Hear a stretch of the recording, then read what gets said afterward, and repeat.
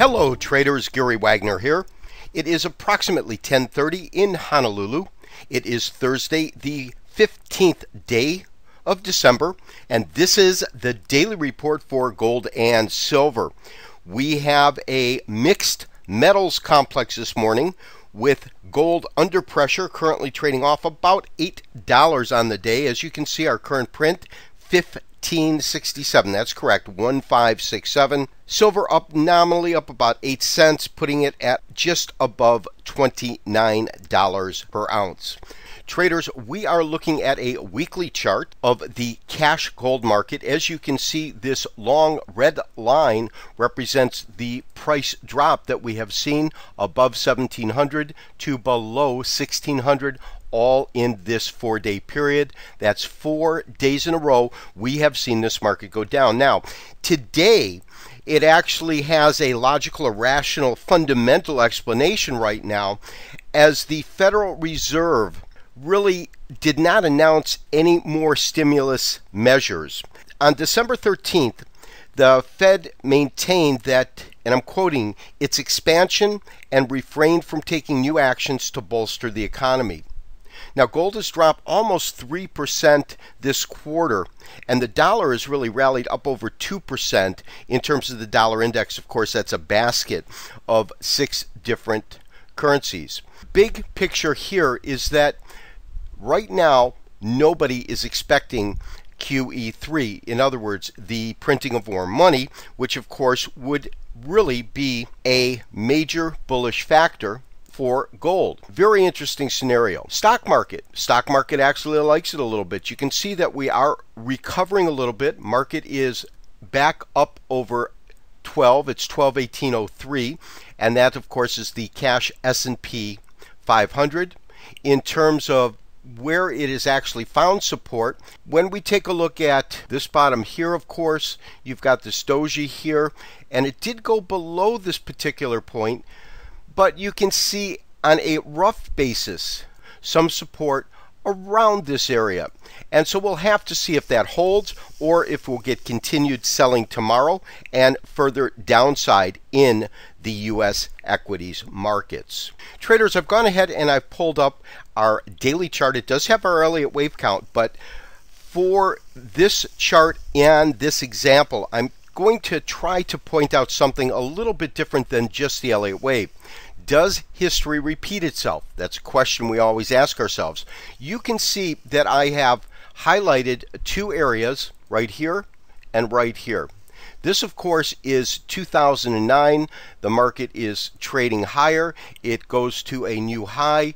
This is right after it broke above $1,000. You can see that move right in here. Roughly, say the first week, right at the beginning of December of 2009, you see the market began to retrace. You get that A, B, C retracement, and you can see that that retracement, which began in roughly December, took roughly 2 to 2.5 months before we actually got to the bottom. And in terms of the cycles, it happened near the year end and then recovered first part of the year. After that, market moved pretty much higher throughout the year, at least through the mid part of the year. You have another retracement here. I now want to bring your attention to 2010 end of year, and once again we had that triple top, if you recall, and this is where the market first broke really above that 1400 mark. It tested it a couple of times, and then it also retraced, as you can see right in here, and the bottom itself came right around February here, right around February. And so the reason for bringing that up is, my main question is, this time we hit our top a little bit early in terms of the historical perspective. You can see this is September right in here. This is really where we get our top. And then from September, October, November it moves up, and now moving back down in December. My question then becomes, Will we see a repeat where this market kind of meanders lower through the rest of the year, kind of forms a base, moves lower, and then again in February finds its bottom and then begins to move up? We will have to see, but what I do find that is quite interesting is that for the last 2 years in a row, we have had significant tops come towards the end of the year, November, December, this time a little bit earlier, September, and for the last 2 years, we had bottoms that occurred end of January, beginning of February, right in that area. It is something that is absolutely worth noting. We've seen it 2 years in a row. Will this be the third? That's something that we'll have to see in terms of how it plays out over 2012. And then lastly on this chart, and it's also worth noting in terms of the time parameter or timeline that I am actually looking at, the last 2 years had corrections that basically unfolded in approximately 2 months. You can see that right in here, December through February. Here also it was in February and it started back in November. So it was a 2-month time frame. We've gone at this point 1, 2, we're in our 3rd plus month.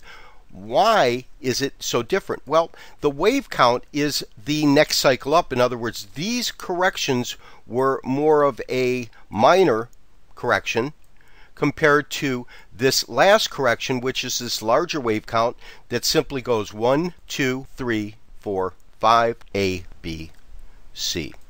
So in terms of the time context, because it is one level up in terms of the wave count, it is not that unusual for it to take this amount of time. It's actually a much more logical time frame. Still looking at it could end at any moment, but my best estimate would be beginning somewhere in January or February to see us come to the conclusion of this current correction. We are currently looking at a daily chart in silver. As I said, silver is up very nominally. We have gold currently trading off about $10, and when we look at silver, it actually is up about 3 cents on the day, palladium up a little bit, and platinum and gold lower. The candle that is forming right now on a daily chart is a rickshaw man or a long-legged doji.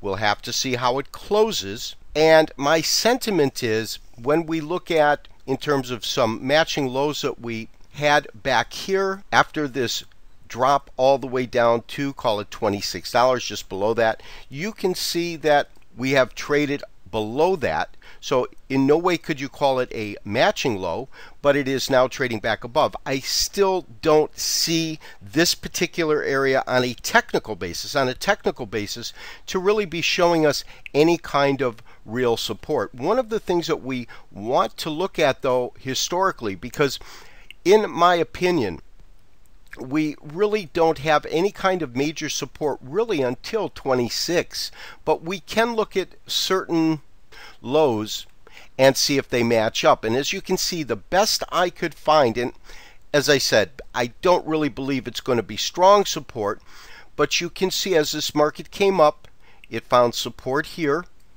and you can see that that matches here. When we also look back, here it was resistance in this area, and of course the best way for me to look for support or resistance is support and resistance are one in the same. It simply depends on what side of the fence you're sitting on. In other words, on the way up this is resistance, as it comes down it'll be support, but it is that same area. Is that significant? Well, we'll have to see, but my sentiment is we really don't get major support until we drop back, as I said, $26 per ounce. I'm basing that on this low right before this historical climb. We get a matching low here, and for that reason I have labeled this particular area as a target area that should provide some real support in the market if in fact the market continues to trade lower. This secondary band of support that we're looking at right here, where the market has genuinely traded off of, we will have to see how it pans out. But in my experience, I wouldn't put a lot of credence or weight just yet without getting other technical indicators, in other words confluence, confirming that we found support here. So right now, I still believe we'll see this market under pressure, especially if it follows gold, and I think that gold has a little ways lower to go, although, as I said, that could change on a moment's notice. This has been Gary Wagner, wishing you, as always, good trading. We'll talk to you tomorrow for another daily update and review. Bye-bye.